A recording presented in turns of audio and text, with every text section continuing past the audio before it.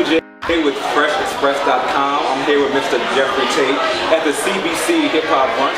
Can you tell a little bit about yourself? Sure. My name is Jeff Tate. I graduated in 2004 from Morehouse College with my degree in marketing. I currently work as an advanced associate right now for the White House, so I do event planning for the White House. And then I also throw parties here in DC and do some independent event consulting, marketing, and things of that nature. That's me, Jeff Tate. So Jeff, how did you hear about the CBC Hip-Hop Brunch? Heard about it through a great friend, DJ Blaze and Michael Curry. They're all great friends and promoters that we work with here in the city. So, you know, it's great. I definitely wanted to come out and support, do something different. We've actually done a few events here at Tobacco ourselves, so it's good to come back, have a good time, you know, enjoy time with the friends and family. And the brunch is good too, so that helps. Food's definitely good. I have the crab and shrimp omelet with a side of lamb sausage. It's quite savory, if I must say so myself. Definitely gonna try. Definitely gonna try. Definitely gonna try.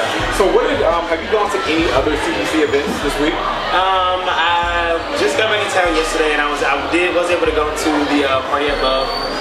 We went to a few other parties. I haven't been able to visit too many of the official CBC events, which I'm kind of disappointed about. But definitely these next few hours, I'm going to try to work my way around as much as possible, meet as many people as I can here at CBC. So what role, Jeff, do you feel hip-hop plays in politics? I think right now, if more of a better time than ever, hip-hop is playing an integral role in politics, specifically with regards to how a lot of youth and the culture today really relate to a lot of rappers and a lot of young entertainers now that are really pivotal to the game of hip-hop.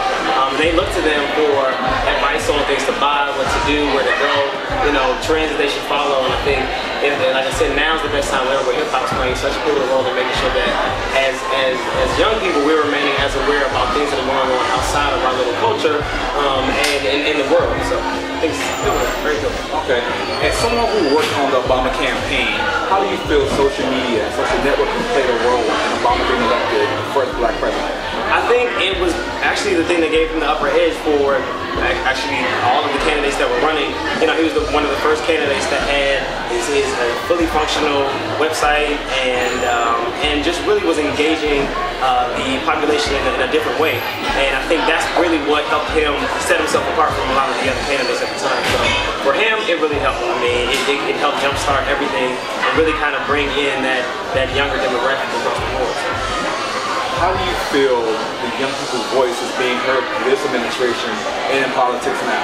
I mean, I think the best thing that the president has done is tried to still stay in close contact with and engaging through a lot of these organizations that are still in existence, and engaging them and staying connected to them and having different events and also with regards to embracing them with regards to their opinion. All of his websites and anywhere you go online, you can leave your opinion, you can voice your concern, and there are plenty of other local affiliate offices that he still has up and running. So I think what he's done is trying to remain that presence that he has had there, and making sure that folks know that at any given point you can come, voice your opinion and say what you have to say about whatever he has going on.